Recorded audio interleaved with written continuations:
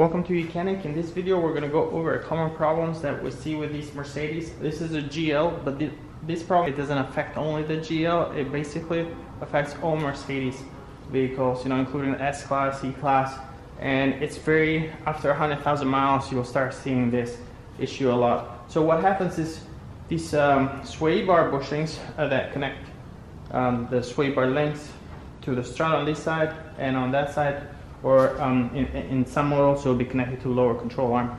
But regardless, these sway bar bushings wear out, and when they wear out, this is only half of it, the other half we'll show you in just a minute, is as you drive down the road, especially if it's a road in poor condition, you will feel that front end of the vehicle be really loose.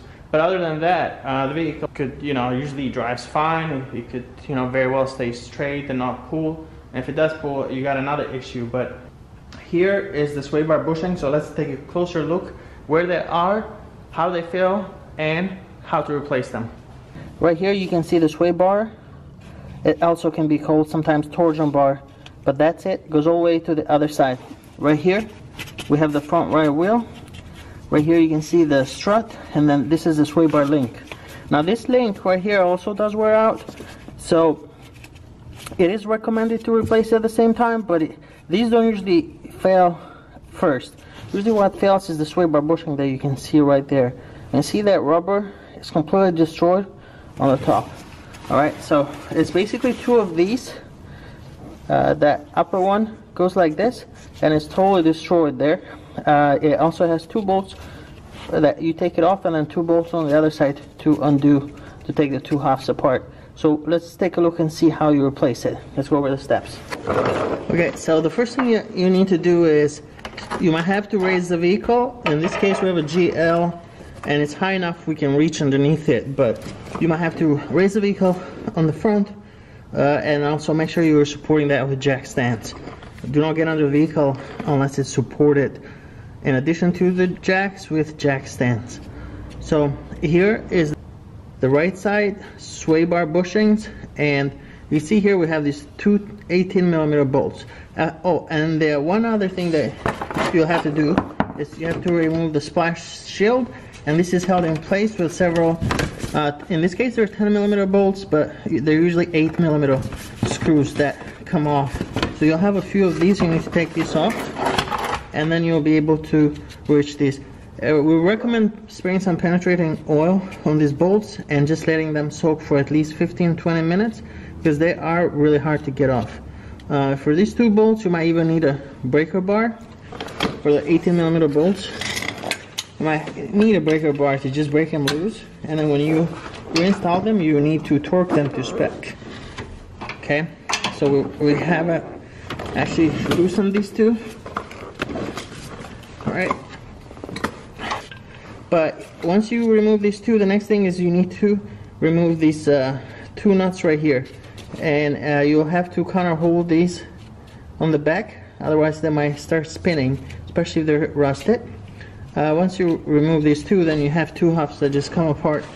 There's one half, and then you'll have two of these, and you just simply reinstall it in reverse order, and that's it. For more help, just keep watching this video.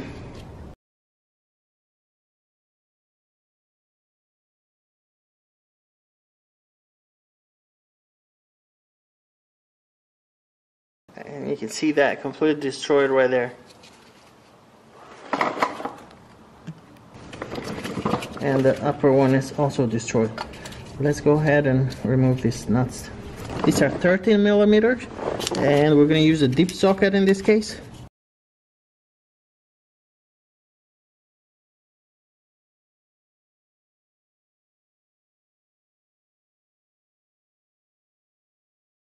As you can see, they already start spinning on the back, so we'll have to kind of hold these back end.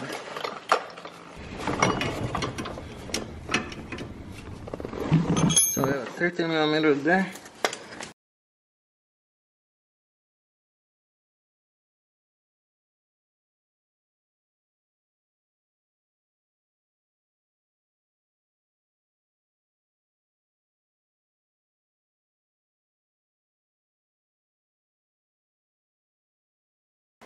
So that bolt is off. Alright, so we're going to do the same thing for this one.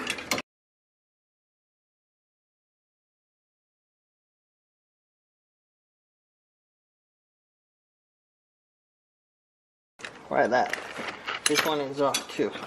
One thing to keep in mind is that if you raise the vehicle, you should raise it on both sides, meaning right and left on the front.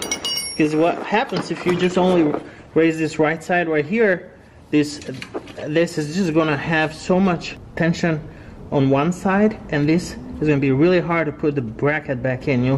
This is just going to move down, and it's just nearly impossible to move it back in. If you did do that though, if you did only raise it on one side, just lower the vehicle a little bit so you can put the bracket, and then, you know, raise it again and secure it, of course. You can see that it's totally falling apart right there.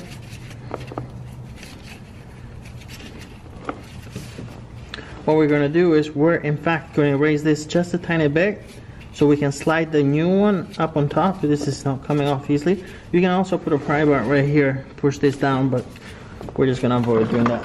So you can see how much freedom that this gave us. We're going to put the new one in here.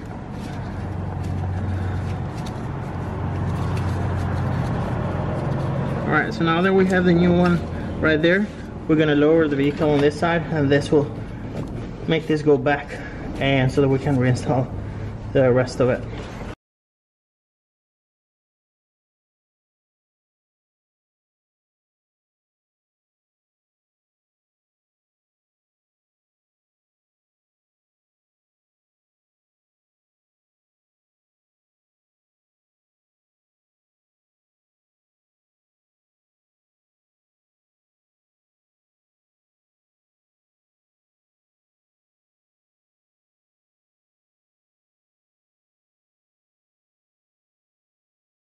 Now these bolts right here and the bolts for the bracket, you should torque those to spec, and follow our step-by-step guide.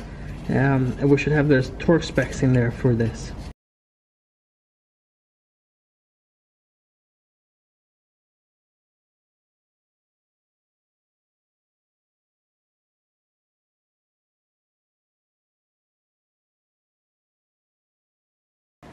First one, now we need to hold this on the back, and the back bolt is also 13, and so is the nut on the front.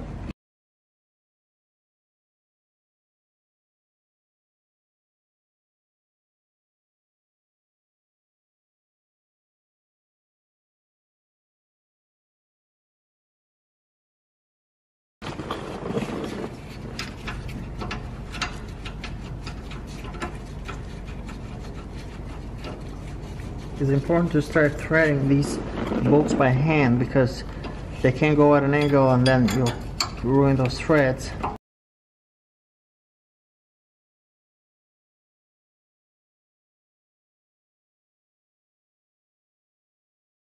So this is where the challenging part is, where if you have raised or unevenly raised, you'll see that this is not pushed all the way up, and then you have a problem with putting these bolts together. So you might have to play with raising the vehicle or lowering it a little bit.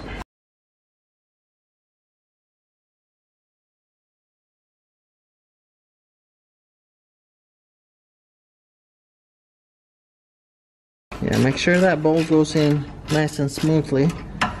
Alright, before you use any air tools, impact gun or anything like that. So these are both going just fine.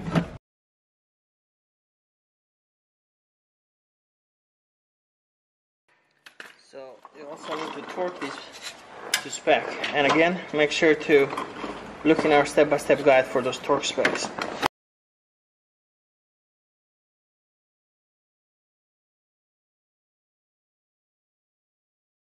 And that's it. We're done with this side. All we have to do is do the other side as well. Thank you for watching.